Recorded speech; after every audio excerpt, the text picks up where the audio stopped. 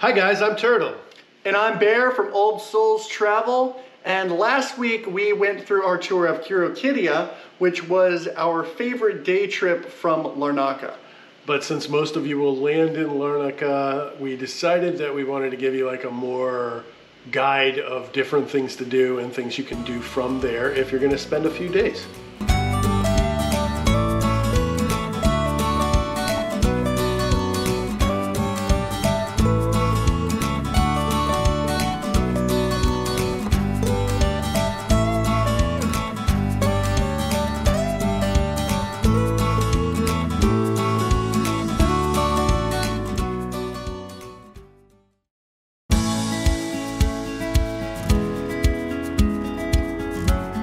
Larnaca is a really cool city, and it's right on the coast, and it's full of a bunch of cool history.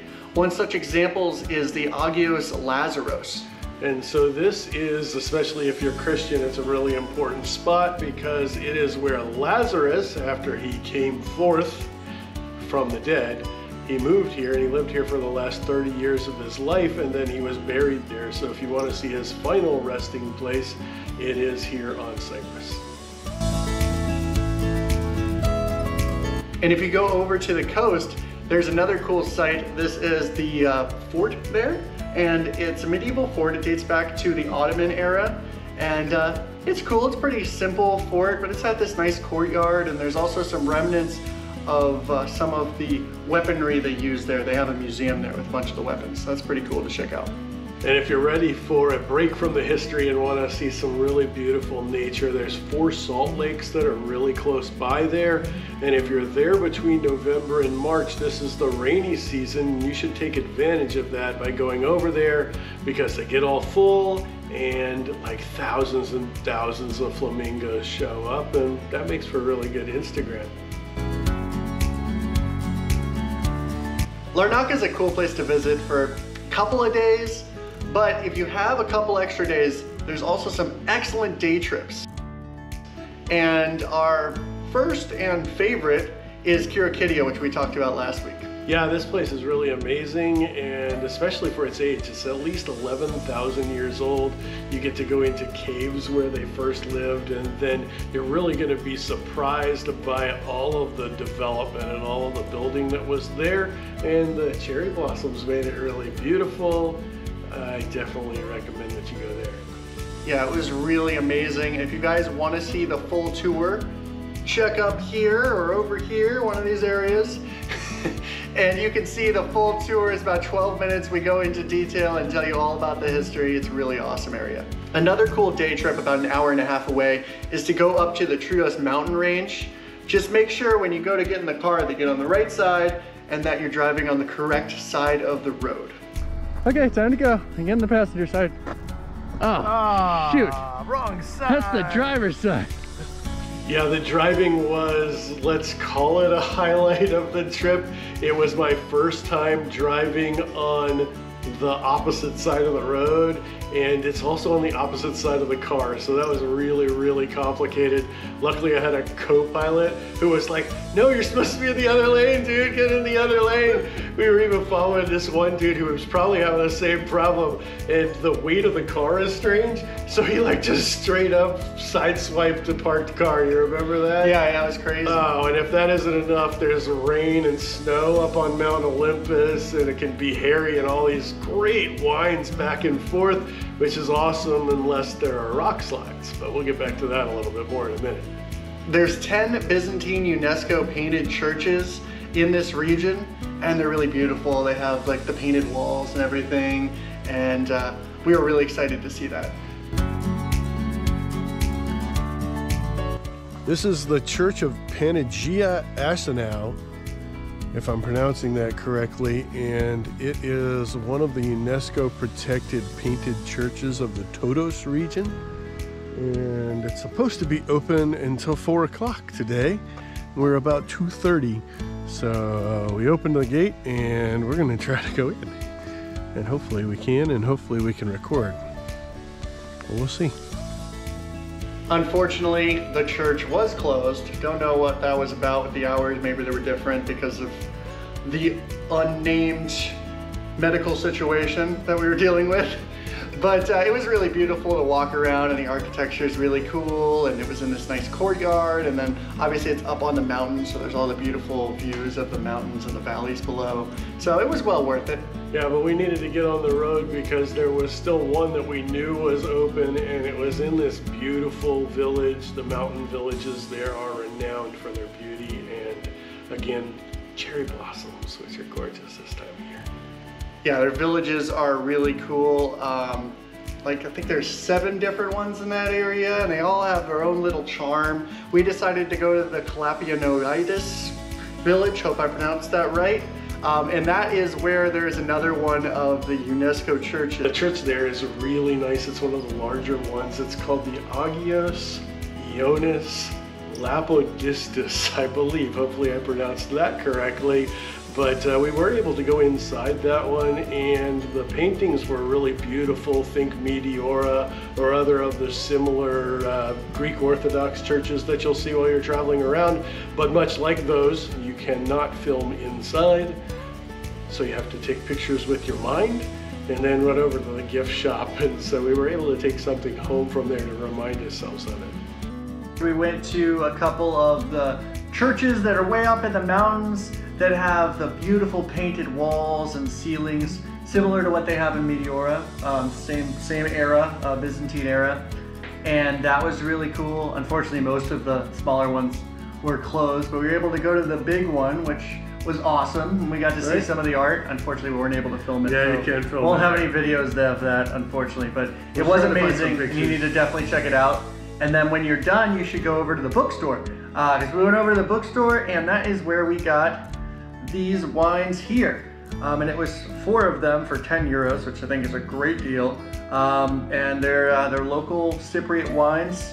How good of a deal we'll find out when we taste them. Yeah, well, that's true, that's true. But they are all from Cyprus, and we kind of need them tonight because the rest of the story is we were driving down Mount Olympus, and we were coming around a blind corner on the correct side of the road, mind you, and there was a giant rock in the way, and we were swerving to miss the rock, and somebody came around the blind corner, so we had to swerve to miss them, and we kind of screwed up my very first time screwing up a rental car.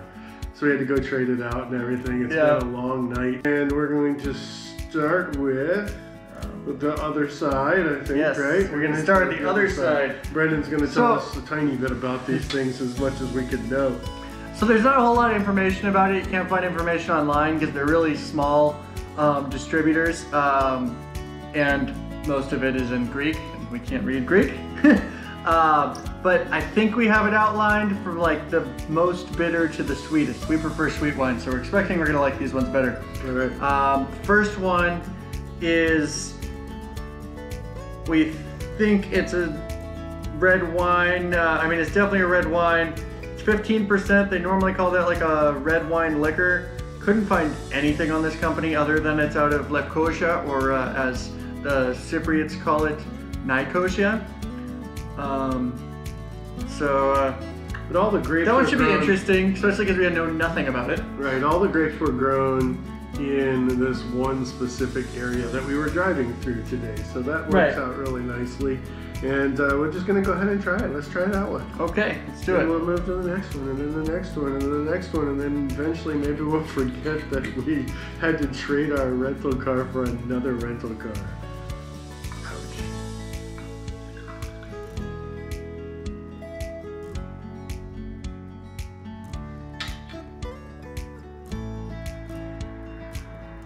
It doesn't have legs.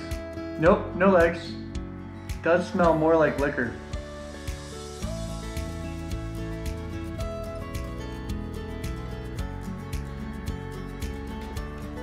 Oh, you know what it reminds me of?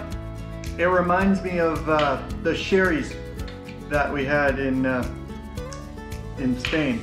Okay. It's got that same kind of a pruny flavor to it. It's not as syrupy, but it is still very sweet and has it's stronger in liquor. You can tell it. It reminds me a lot of the sherry without being as thick. Hibiscus. It is another liquor wine. Liqueur, yep. I did find out about this SODAP. SODAP is a cooperative of like 1,000 families of wine growers that got together, and they were able to pool their money and their efforts to get like top of the line equipment to make wine. That's pretty cool. And that's always good. It's good to, especially in a country whose economy can sometimes go in waves, to have something that at least assures that everybody gets a wage in the end of the day. Maybe even less legs. Smells about the same. Yeah, it's got more of that brown color to it, less of a red wine color. This actually tastes more brandyish. Okay. This is, you can tell, I believe, you can tell that this is usually a more expensive wine. I know I saw it listed for €8 instead of 3. So whoa. Cha-ching, budget, buy it from the monks, baby. But I could drink this one. I don't want to say it's my favorite wine I've ever had. Right.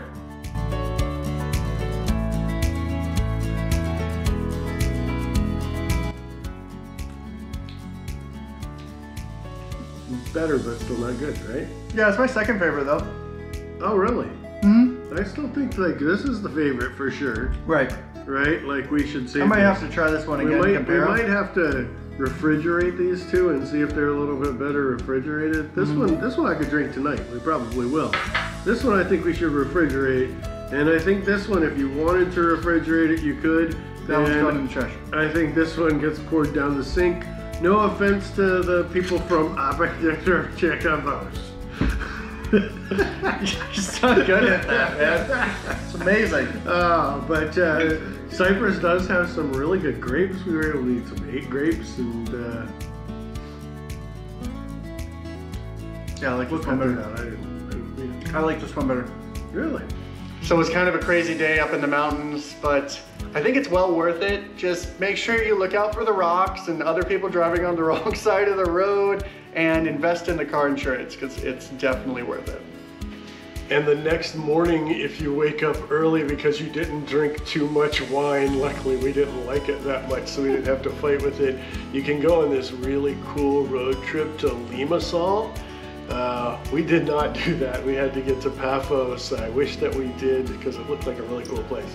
Yeah, Limassol is a really cool city, and there's also a lot of history, kind of like Larnaca, and they have a couple of castles. I think especially the Colossi Castle is really cool.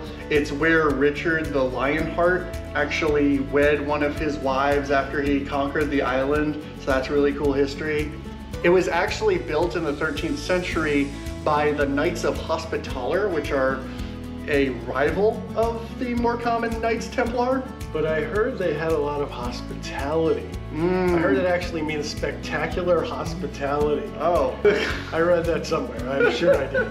But it's a cool little castle, and it's got a nice courtyard, and it also has the remnants of an ancient sugar factory, which would have been really important in the time. I told you they were sweet. And something really cool near Limassol is the Temple of Apollo. This dates back to being used between 700 BCE and 300 CE. And Apollo was very important here, maybe not as important as Aphrodite, but I heard they used to hook up, but you'll have to learn about that, I think, next week. Another cool place to hit if you're there is to go to Choirokoitia. And Choirokoitia is like 6,000 years of history, not quite as old as Choirokoitia, but pretty old. Most of the stuff you see there, though, is from the Roman era, not too dissimilar from Sparta. If you want to go back and look for Sparta with us, feel free to do that. But again, a lot of Roman stuff. Everything's built on top of things, but it's beautiful. It is really cool. It is a UNESCO site as well, and you know how much we love UNESCO sites.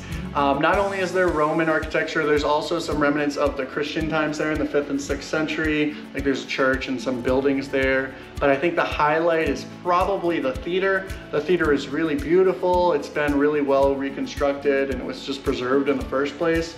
But I think the coolest part about the theater is where it is. So you look over to the left and you see the awesome valley, and then right in front of you is the coast. So, I mean, I think it's really amazing that like the ancient Romans and the ancient Greeks would put these theaters in these really beautiful places all on their own. Yeah, we're gonna see a lot of those in the next few months. So if you haven't subscribed to our channel, wait till you see some of these other sites we're going in their theaters, because we've seen some ridiculously nice theaters in the last couple months. And we also have a lot of cool stuff that we've already seen. We already did a whole Greek series that came out really wonderful and has been really popular. Thank you guys for tuning in and watching those.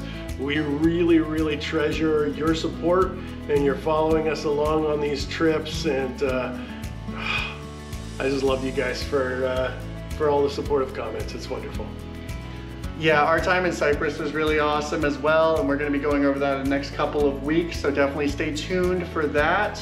And like, subscribe, share this video with your friends, and as always, find yourself on the journey.